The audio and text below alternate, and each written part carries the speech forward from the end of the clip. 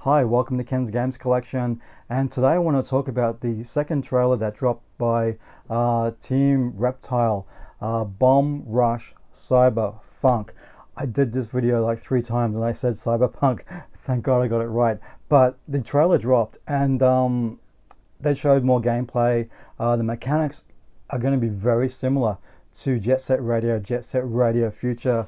I mean, I've got to say, when I watched this trailer, the comparisons to the environments, to the characters, is very reminiscent of this game, which is a good thing because it is like a love letter to those old Sega games 20 years ago or more. It's insane to see how this game is progressing. It is a bit of a bummer that the release date is not 2021. It's been pushed back to 2022. And, you know, I would love to have seen this game come out this year, but if they need that time to make an incredible game, which it seems to be, it's going to be open world. Do whatever you want into that environment. Pretty much you tag different things in it as well, like the graffiti, all that sort of stuff is happening, very similar to Jet Set Radio Future. I've got to say, I just wish Sega would look at this, come to the table and say, can we work together?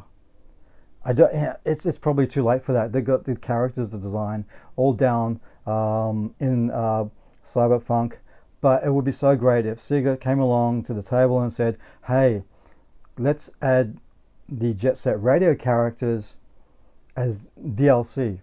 All those amazing characters that we had in both Jet Set Radio and Jet Set Radio Future. If that could happen, that would add another layer to this. But I've said it before, this really bugs me with Sega. All these amazing IPs, and you know, they just leave them. This series deserved another game, even you know, 4 or 5 games, because it was so innovative back in the day. And when you look at Cyberpunk, it is just oozing Jet Set Radio Future.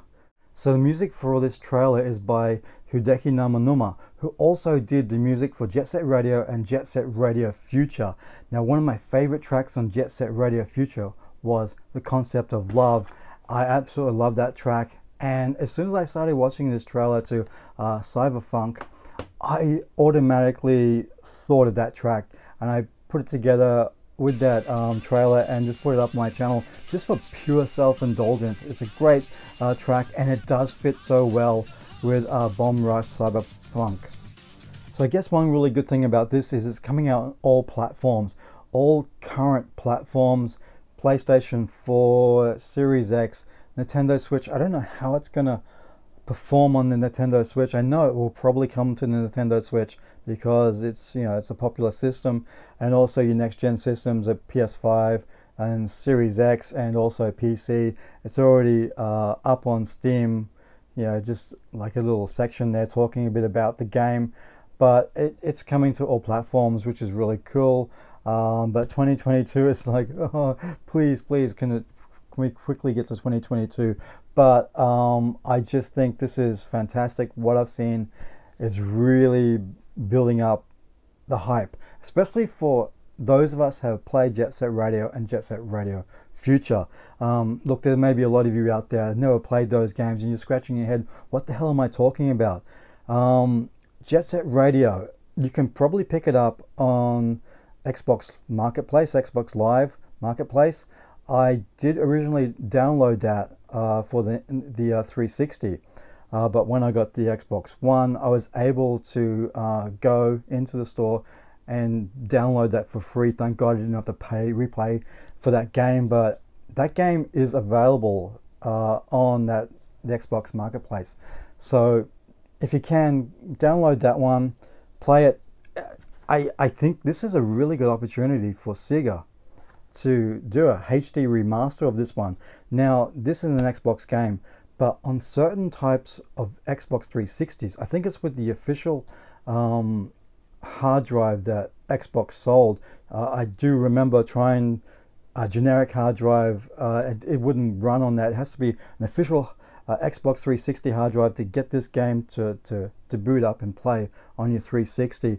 But I think it would be this is a perfect opportunity for Sega to give us a HD remaster of this to coincide with Bomb Rush Cyberfunk.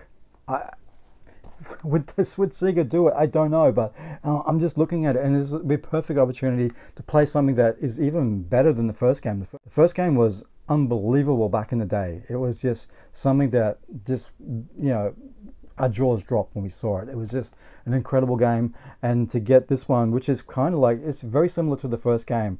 It's not really a sequel. It's just based on the first game, just more bells and whistles in it, and more things you could do with the hardware of the original Xbox, and it was just a fantastic game. Bomb Rush Cyberfunk is just going to be a game that I cannot wait to get my hands on in 2021. Physical or digital, if this game doesn't get a physical release, I'm going to be cut, but I will definitely get it digitally. But I really, really want a physical release of this game because it looks incredible, and if they can give us something very similar to this. The game mechanics are very similar, everything about it. It is a spiritual successor. It is a love letter to what is a great series by Sega that they abandoned. But I'm just looking forward to it. I'm just rambling on. But if you haven't played this, if you haven't played it, if you're collecting for Xbox, pick this one up, play it. It's going to blow your mind. It's as simple as that. Music is incredible. So I can't wait for 2021 to bring on Bomb Rush Cyberfunk. Yeah, can't wait. Until next time, guys, bye.